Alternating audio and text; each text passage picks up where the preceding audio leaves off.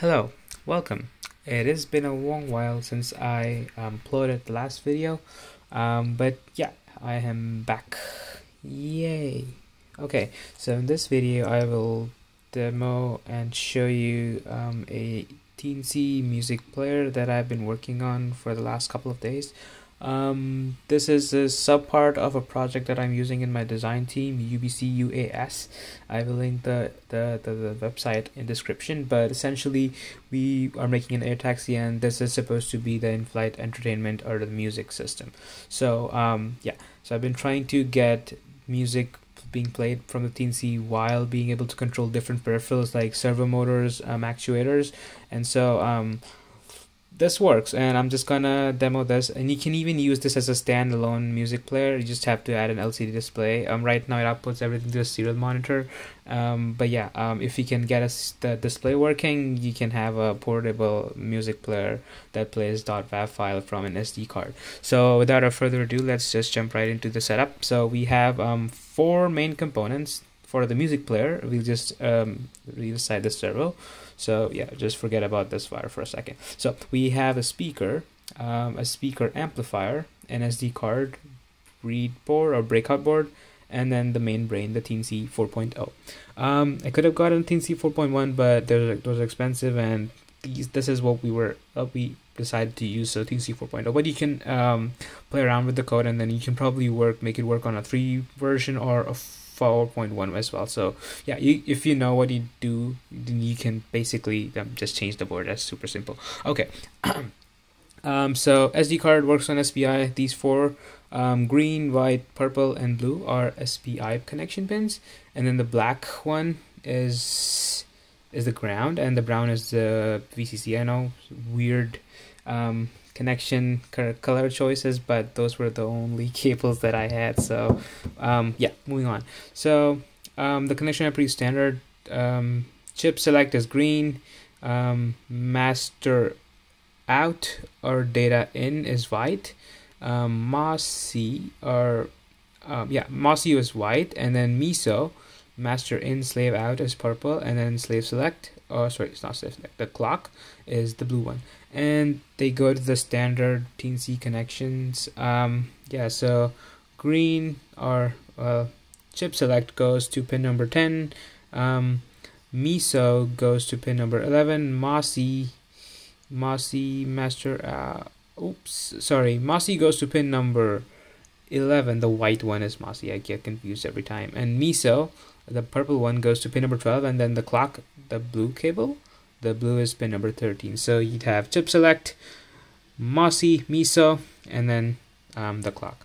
Those were the SPI connections. And then for the amplifier, I'm using a Max, I forget the name every time, it's a Max 98357A. Sorry for it being 180 degrees rotated, but so the good thing with this is I need to use a servo, so we cannot just use the PWM or MQS output on the Teensy. We cannot use the MQS because MQS uses the same pin as these three, so we cannot use MQS, and PWM basically messes up with these guys, so we cannot have music being played and this together, so I have to resort to I2S. So essentially I'm using the simple I2S.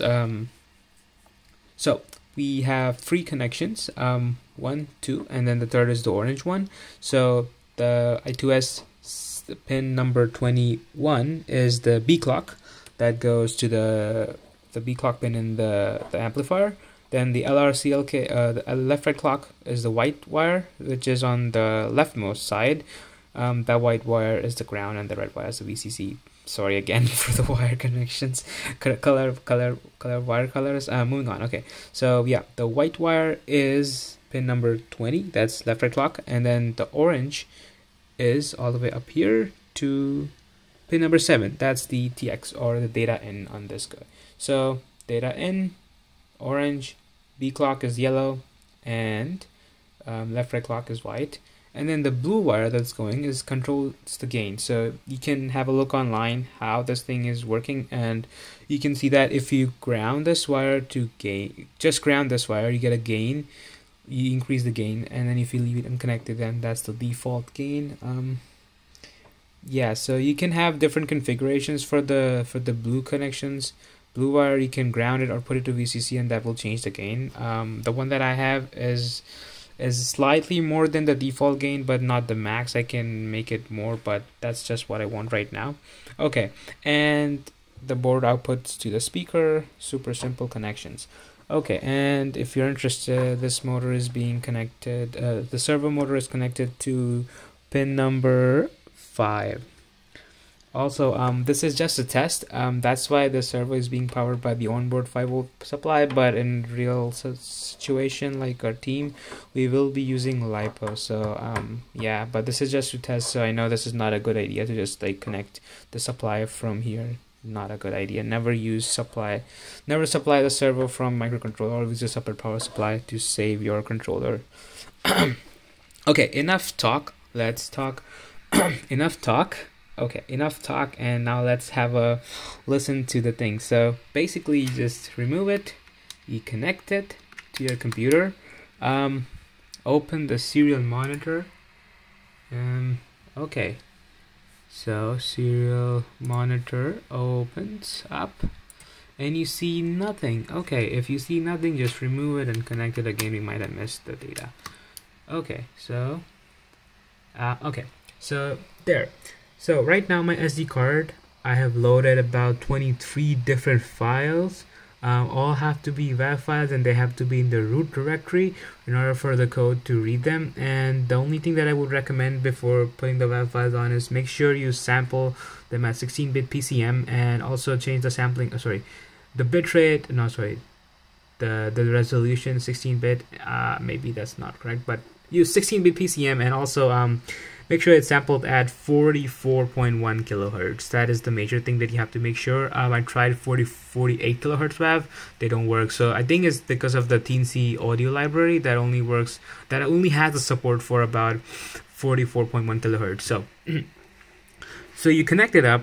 It basically does initial test and then scans the SD card for all the WAV files that you have on the root folder, and then it lists them up. Now the control is super simple. You just press L to display it. You can select 10 musics, 10 different songs or music items at a time, and even though this list is 23, but you can only select 10. This thing only takes in 1 character input, so I decided to input this list. If you want to select a song, you just enter the number corresponding to what you see. So for example, if I want to play Mario Underworld, I'm probably gonna get copyright, but it's fine. You press 8, and then this starts playing. Here it displays that the song 8 is selected and is playing 5. There. So yeah, now let's say that I want to stop it, so I just press S. I press S on the console and then press enter. It stops. And so you see that we have so many different sounds. If you want to go to the next 10, you press F and enter. It advances the lists by 10. So now if you look at here, instead of 0 being SD test 1, now it's about the Mario Underwater theme. Let's have a listen to that one.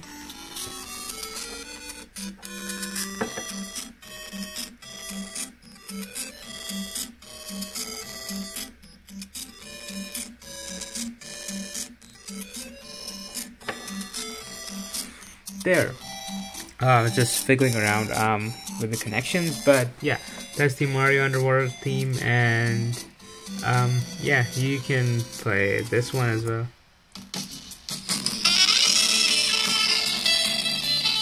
And to stop the sound, press stop or S. Yeah, so if you want to go back to the previous list, you just press B and enter, and then it will take you back to the original, or you can just press forward again, and then it takes you there, and then it takes you there, and then the thing is it just cycles through the list. So after you press F again, it's gonna take you back to the original. So it's like a cycle, so you can go back or front, and if you go beyond, it just goes you to the first page, if that's how you want to visualize it.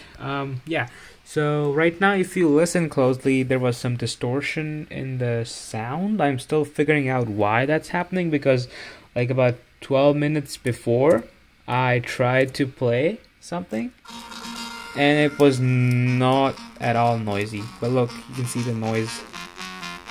This is the Aladdin Prince Ali song from the Sega game. I used to play it when I was like a child, 6 years old. Yeah, brings back memories. I'll just listen to it, and if you wanna listen along, feel free to keep watching the video. But if you got what you needed, and yeah, I wish you bye bye if you're not interested in this music. But all right, thank you for watching the video. I hope you like it and learn something new. If you see something super stupid in my design, oh, I forgot to mention. Oh yeah. So this is non-blocking. That means that the servo can move. If I press extend, the servo is moving, so I can control the servo. That's what we want in our design team, because we want to open and close the passengers, seat belts, and the doors. So we need to make sure that the sound can also be played. And also, this is major, so we want to make sure that this can also work. That's why we wanted to check that. And yeah, so if you use I2S with Teensy, it works perfectly fine. Okay, yeah. Fortunately, you haven't left till now and you watched that part, but yeah. Thank you for watching again, and let's just listen to this beautiful music.